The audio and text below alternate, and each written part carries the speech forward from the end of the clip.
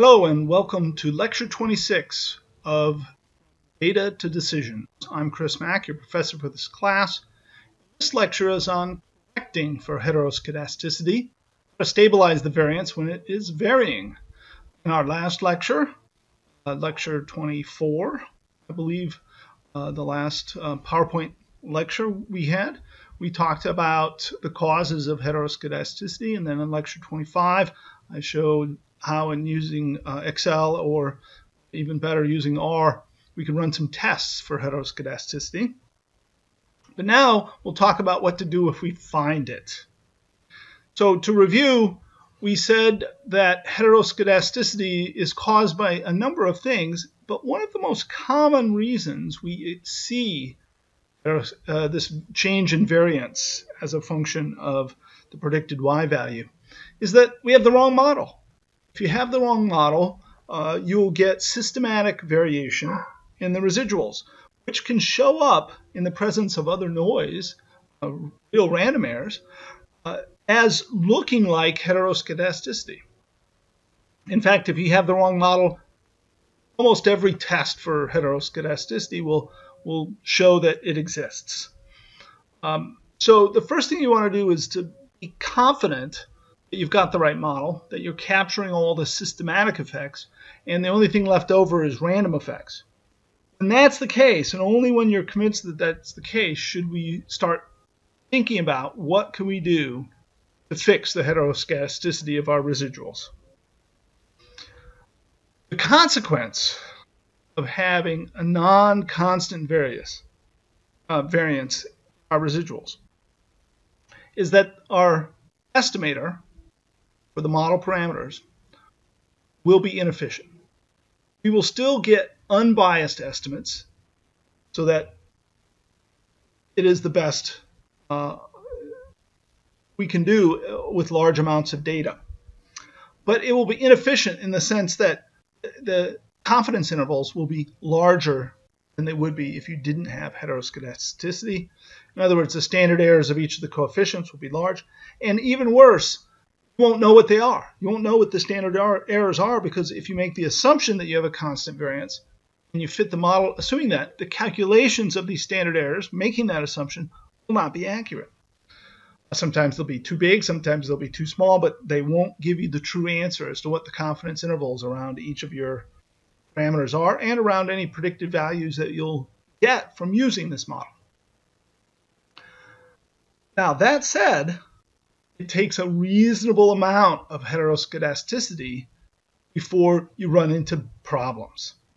The rule of thumb I like to use is that the standard deviation of the residuals needs to change by at least a factor of 2 across the range of x values or across the range of predicted y values before you need to worry too much about it. In other words, the variance has to be changing by a factor of 4 or more.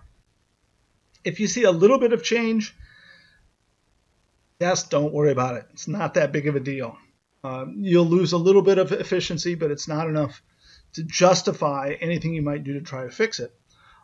If the variance is changing by a factor of 4 or more, then you need to do something about it. So what do? Well, if you know how the variance changes for each y, each data point, then we will use something called a weighted regression. We weight the importance of each data point to our regression based on our estimate of what the variance of that data point is. We're going to do that very soon, a couple lectures from now. And this will be our main tool for dealing with heteroscedasticity. The best way to use this is if we have some independent knowledge of how the variance varies from data point to data point. If you don't have any knowledge, you just see this heteroscedasticity, there are some statistical techniques that you can use. Generalized method of moments, for example. We are not going to do that in this class. We're just not going to get into it at all. We're going to assume either there is no heteroscedasticity worth worrying about, or if there is, we can identify it and understand its trends. If we know the general trend of the variance with the predictor variable, we can also use something called a transformation. We can transform the data to make it homoscedastic. We're going to talk about weighted regression in a couple of lectures. So we'll come back to that. That's going to be our main choice, our main way of dealing with this problem. But I want to talk about transformations as well. So how can we transform the data? Suppose I have a model that's just a simple straight line. So here's my straight line model with one predictor variable. Let's say that we know, either from a theoretical understanding of this problem, or because we observe it with a lot of data that we've collected. Suppose we know that the variance of each residual is linearly proportional to the value of xi, or in this case, the value of yi as well. And again, we might know this because of some theoretical considerations of how the data is working, or we might just observe it. And if you have enough data, you might be able to get a fairly good understanding of how variance changes with xi, x, the predictor variable. Well, if that's the case, I can fix variance by taking the square root. So the variance proportional to x, that means the standard deviation is proportional to the square root of x. So I can take this equation and divide everything by the square root of x. If I do that, the yi gets divided by the square root of x, beta 0 by the square root of x gets divided by the square root of x, and the residuals get divided by the square root of x. Now, if I look at this and ask, what's the variance of this new residual, epsilon I prime? Well, if the variance of epsilon I is proportional to x, this thing must be a constant. So I will now do a new fit. My transformed y's versus now I have two variables that I have to fit. I've got a variable 1 over the square root of xi, and I have a second variable equal to the square root of xi, and I have to fit both of them. This becomes a multiple regression problem. Now, we haven't done multiple regressions yet in this class. We're about to very soon. It's very easy to do. It's no harder than doing regression with a single predictor variable. Nonetheless, it doesn't require that change. Note also that in this particular model, there's no intercept term. So we'd have to model it without the intercept. Alternately, if we use weighted regression and we knew that this was the way variance varied, I end up weighting each of my data points by 1 over the variance in a weighted regression. So I would simply weight each of the data points by 1 over x. And it does exactly the same thing, and I think that's an easier approach to go. So we're going to stick with weighted regression for most of what we do. Transforming the data is popular, though, especially in the exploratory phases of looking at our data. The two most common transforms are the logarithm transformation and the square root transformation. Especially if we've got an exponential model, well, you might think about taking the log of the entire equation and then fitting the log of y versus linear model in x, for example. If I have a power law model, y goes as x to some power, I could use the log of both y and x and fit it to a straight line. Sometimes processes, for example, have a Poisson distribution where the variance equals the mean. In that case, taking the square root of y has a tendency to straighten out that variance. Now, here's an important point that's not necessarily obvious unless you've thought about it for a little while.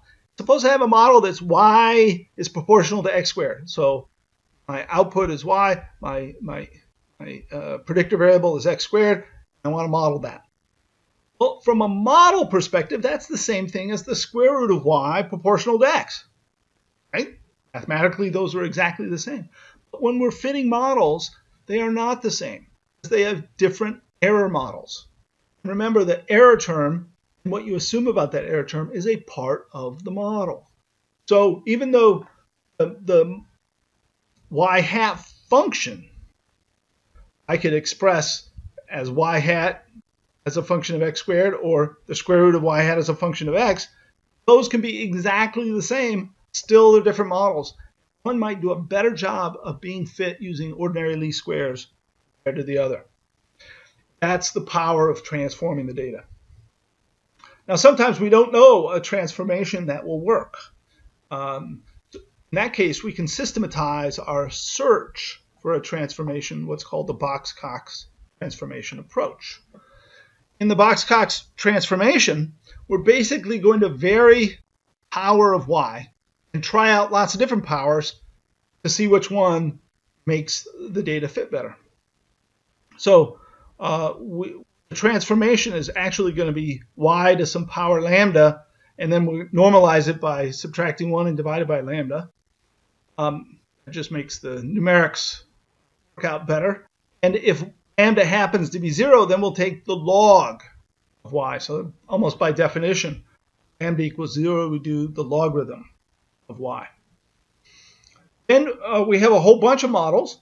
We find the best fit value not only of beta 0 and beta 1, but of lambda as well. Alternately, we could do an ordinary least squares and simply change the value of lambda and try out each one and find out which one has a minimum standard error, for example. Standard error of the residuals, I mean. Now, you can vary lambda in very small increments and very large increments, but from a practical perspective,